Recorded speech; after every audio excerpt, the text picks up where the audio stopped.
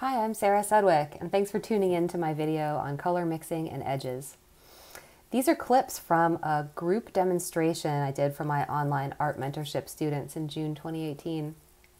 If you'd like more information about my online art mentorship program, you can find that at sarahsedwick.com, or you can email me at sarahsedwick@gmail.com. I hope you enjoyed this video. Thanks for watching. Tangent. So let's look at this real quick. And one of the things that I do, that I purposefully act to do when I'm creating an underpainting, is to figure out where my lost edges are. The hard edges and the soft edges kind of fall in line for me automatically behind the lost edges, and I'll explain that a little bit more, I hope. But first, I use this as a note-taking system to find my lost edges. And so where are they? Here. Okay, it's not as easy to see it over here because the camera is drawing a line for you at the edge here. But when I look at this in life, I don't see a huge contrast here, and I want this edge to be lost because I have strong contrast here, because I have strong contrast here, and up here is, I think, going to be also maybe not quite as much here. But the viewer will then believe me that it travels and continues to travel across here because I have shown this and this very strongly. That's what I want. I want to do that. The camera is defeating me here by saying, oh no, wait, no, we want to tell you and show you and remember that there was a line. But in my eyes, I don't see it. So here's a lost edge. Here's a lost edge. This is overlap, and I'm going to show that it's overlap. It's not as nicely spelled out for me here in the underpainting, but I'm going to show that this one is in front, both by the fact that it's lower down, okay, but also by the fact that you're going to see this coming in front. It's darker. This is lighter behind. You'll see the contrast here, but it's like I'm always saying, to you guys, to my workshop students, and to myself in my own head, what's the contrast that's showing me the form? The only way that I can ever see what's going on in my still life, in my painting, is through contrast, visual contrast. So I have to ask myself, how am I seeing what I'm seeing? How do I know that this is in front of this? It's not super obvious in my underpainting, unfortunately, but of course I can see it up here. And so what's the contrast that's showing me what's going on? It's that this is darker than this, and that this line is curved like this. And I am going to show that, but here it's lost. There's no contrast here. So that'll be a lost edge. And I've shown it to myself a little bit in my underpainting. Now, where else? Maybe here, definitely here.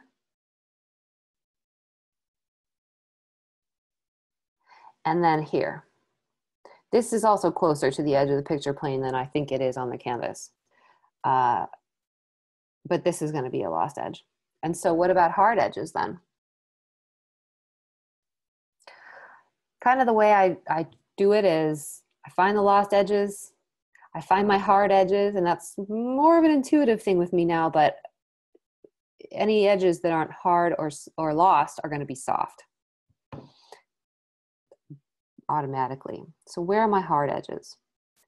Here. And how do I decide that? Because when I was looking at this and making decisions like this still life is right now, I'm going to paint this still life. This teal shape behind the bright orange was one thing that was really drawing me to this painting, to this setup the way this is. I like this breaking the plane of the, breaking the edge of the plate, breaking up that contour line. I do not like to do plates and bowls where the rim is continuous. I have this broken in two places, here and here. And there's a couple of reasons that I don't like to have a continuously unbroken rim in a painting. It's hard to draw. It's boring. So hard edges. So I was really drawn to the contrast between this bright saturated orange and this dark but still saturated teal. I thought it was beautiful, and this is a beautiful shape. And these are getting a lot of light right here. It's just a no-brainer hard edge for me. I see it that way, and I also want to paint it that way. So where else will I have a hard edge? Probably here, because we have contrast. Probably here, where the highlight is. And probably here. But so I won't have a whole lot of other really hard edges in this painting, I don't think. Here, this will be, yes, this light side. So I'm going to put the hard edges on the light sides of the apricots, basically, where there's strong light-dark contrast. And all the other ones are going to be soft. How soft sort of depends on how close or far away they are from the front, or if they're like the edge of a shadow, usually very soft, especially the back edge visually. Notice how the front edge of the shadow is a bit more defined than the back edge. That's almost always the case. You can see it also over here. Front edge of the shadow harder than the back edge, but none of them are hard edges. Cast shadows rarely have really hard edges. It's just a hierarchy, harder in the front, softer in the back. All right, any questions?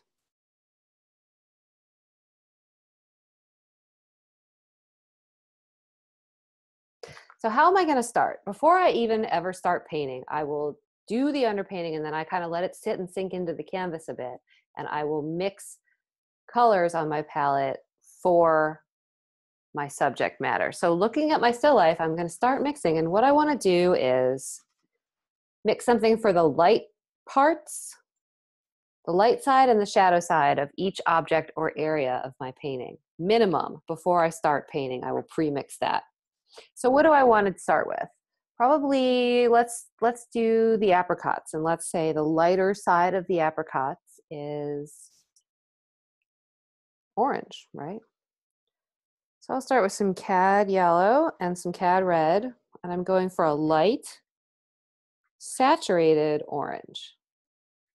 I want to point out that with color mixing, I use the palette knife like a spatula. I scoop the paint onto the front of the knife, I flip the palette knife over, and I mix the paint by pushing down into the palette with the top, the offset part of the knife.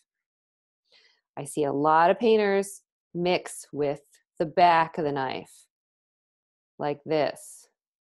Is that clear, the difference between scooping onto the front and pushing to mix? And mixing with the back of the palette knife against the palette? Neither way is wrong. This is just the way that I like to do it and feel that it's most efficient. So try it my way. Then you can go back to mixing with the back of the palette knife if you want. Scoop onto the front, flip over, push to mix. And if you try to keep the paint toward the front half or third of the tip of the palette knife, it's a lot easier to get it off by just pushing down. I don't ever recommend scraping the knife against the edge of the palette, and this is one of those disposable palette pads. You'll just make a mess if you ever go near the edge. So that said, we're mixing for the light side of the apricots. Cad yellow and cad red to make an orange. Now I'm going to add some Hansa in just to see what happens. Color mixing is a journey, you know, especially with this few colors around the outer rim of the palette. If you take something too far in one direction, you can almost always walk it back just by adding the opposite. So don't ever think, oh, I'm going to screw it up. I can't take a risk. It will become mud. It will be unsalvageable. Even if it doesn't end up being perfect for the area you were aiming at, there's a very good chance it'll be useful for some other part of the painting. So don't be afraid to take a risk in your color mixing. When I'm mixing along, doop-de-doo, and something becomes really, really close to something else by accident, I'm doing it on purpose now, but generally it will happen by accident, I'll just mix them together. I'll say, oh, well, that became the same thing. Let's put that together. And now I can divide it in half and move that over and make it different. So let's make it different. Let's make it greener, because I do see a lot of shadows over there that are greenish. They're like a greenish orange. What a strange oxymoron. But they are. And when we have a light value color like that yellow orange of the apricots, and you ask yourself, what's the shadow? What's that? It's like dark yellow. I've talked to a lot of you about dark yellow lately, mixing for the shadow side of the lemons. So what is dark yellow? Yellow is inherently a light value color. The dark yellow is going to be either a green or a brown. And so these dark oranges that I'm mixing are browns. Maybe I want some that are greener than others. I've put a kind of a test strip on a drawing board. And so on the easel, I've got my canvas and a drawing board, and I put a test strip of paper up here. I don't usually do this. Often I will just be mixing along. Now all my mixers feel like they're upside down because I mixed them the opposite way. But so usually I will just be mixing. I'll have the palette on the table and the canvas on the easel, and I'll say, okay, well, light side of the apricots, let's try it. And I'll just take it up to the canvas and kind of give it a smudge and say, well, how does that look? Yeah, that looks okay. But maybe it could use a bit more yellow. Maybe I want some orange that has a bit more yellow in it. So I'll pull half of it off to the side and I'll mix in some yellow. What a mess I made out of this yellow, huh? One of the main arguments for palette knife mixing is that you keep your source piles cleaner that way than dipping the brush in, but you got to wipe it off in between. That's the key. Okay. Maybe I want something that's a little more yellow. Maybe I want a little bit more white in it. Because I'm working with this Hansa yellow that's very transparent. Adding just a little bit of white sometimes will help that. And so then I would say, okay, so look at that. Even just those slight changes that aren't that visible on the palette. We're talking this to this. Is that real visible? Hard for me to see much difference there, but I know it's different. Feels really different up here on the painting. So I will not probably leave those palette knife marks. And if I decide I don't like it, then I just take it off and put it back on the palette. But so why do I have this color strip up here? One option for testing your color mixtures is here on the painting, but you can do something like this. The difference is that this is white. And here we're painting onto a surface that's primed with this orange. That's going to be a difference. That's going to make a difference. The colors are going to feel different against that orange tone. So I can tone my test strip. That's an option. Or not. Why not? Tone the test strip. Give it a little wipe. And test them up here. So let's say now I've got light side of the apricot. Let's see if the shadow colors I mixed work. Go into that.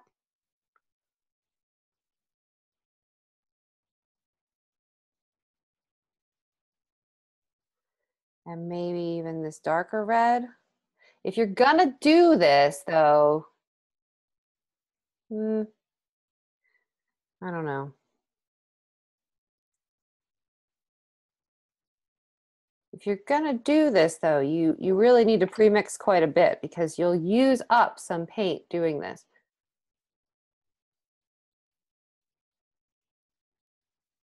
And so separately from having to worry about drawing, I can test the colors up here and get an idea of whether they're going to work together without having to worry about drawing. Let's test the plate.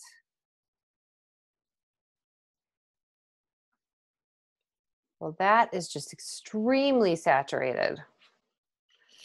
That's this.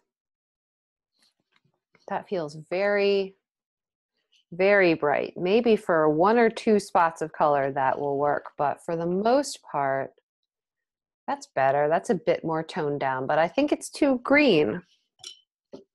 Feels too green to me. So that was this one. So what I'm going to do is I'm going to pull in a little bit of ultramarine blue, which is that warmer blue, to try to cut down on some of the coolness that I was feeling in that. But now it's just lightening. Ultramarine blue is, it's darkening, I mean. Whew.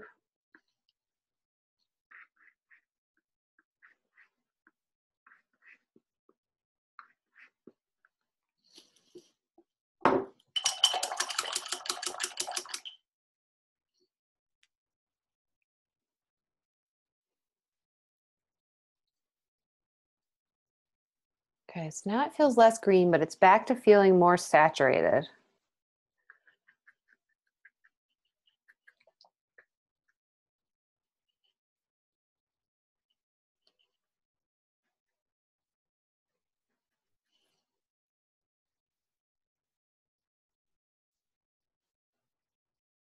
Little bit of alizarin crimson, that feels good. Okay, so I added a little bit of alizarin crimson to it and a little bit of white. And now right here, that feels the most like what this area feels like to me. But just trying different methods of testing to see whether your pre-mixtures are working or not, because it's not great to launch into your painting and then flounder around like, oh my gosh, these colors are, none of them are working.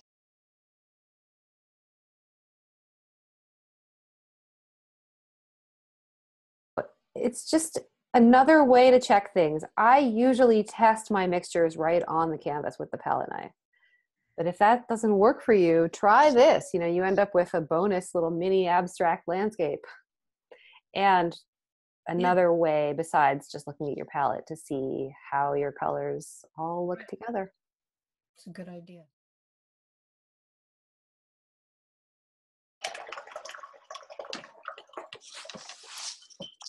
So once I'm pretty happy with my color palette, I can start painting. And the question often is, where do you start painting? How do you start? So I have a value structure already set up with this underpainting. I know where my darkest darks are, so I don't have to start with my shadows, because I already have some idea about how dark my darkest darks are and where they're going to occur. So where I want to start is with something that is an easily diagnosable color. An easy win. Something that I can get right fairly easily and then judge the other stuff against. Often for me, that comes in the light. See color more easily in the light. I want something that's really, it's too dark, distinctive. How about this light saturated part of the blue plate?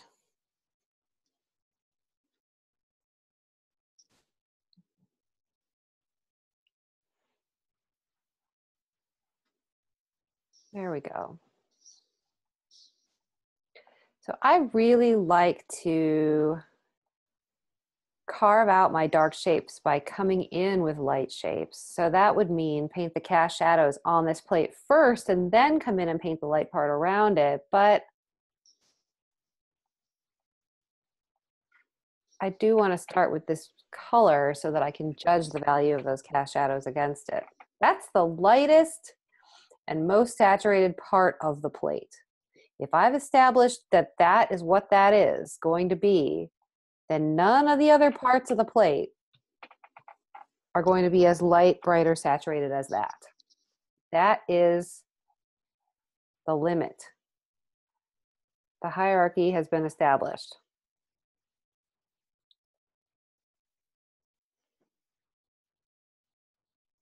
And I find that very helpful Because now I can say that if I see the plate getting a little darker,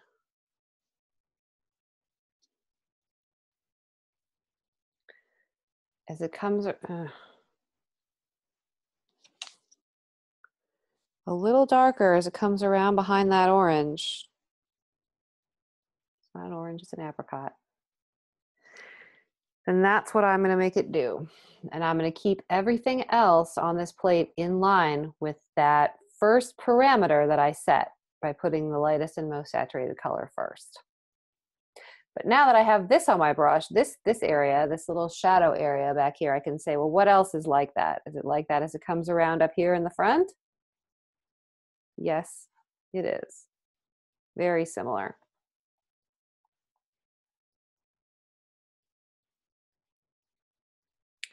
And then maybe I see just a little wedge of that there too.